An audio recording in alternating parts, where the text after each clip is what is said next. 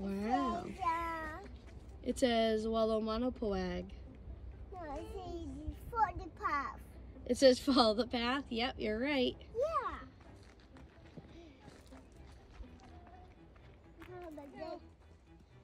Lots of flies and bugs. Yeah. Yeah.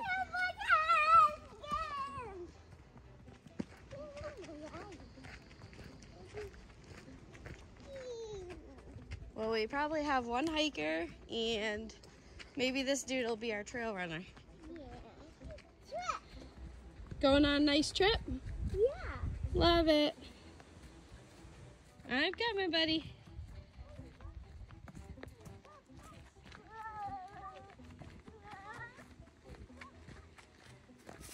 Oh.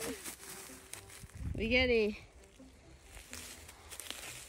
distracted hiker in the woods. Rhett, wait up.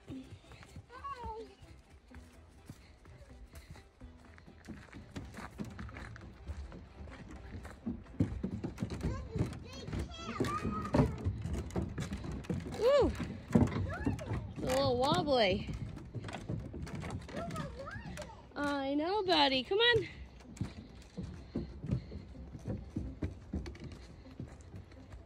Wow, it's a big hill. We're up on the mountain. It is so nice and breezy.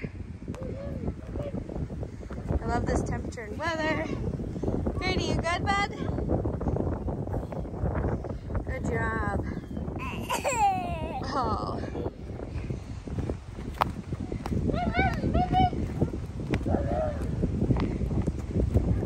This place is full of hills.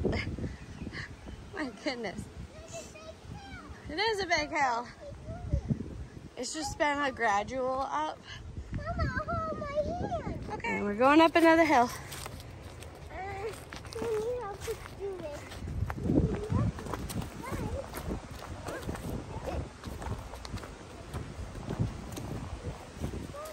So we turned around.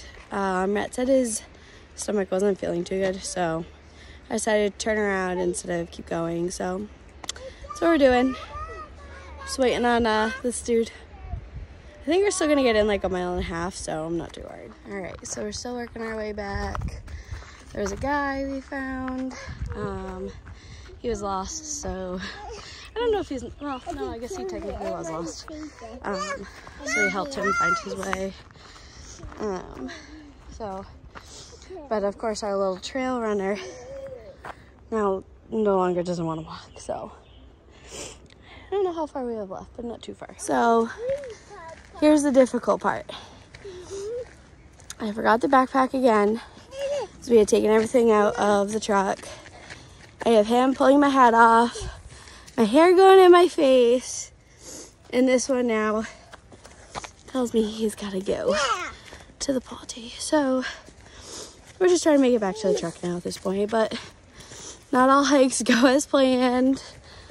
Right, Grady? Yes. Yep. So we're just going to make do. Mama, I got you. And this is what happens when you hike with kids. So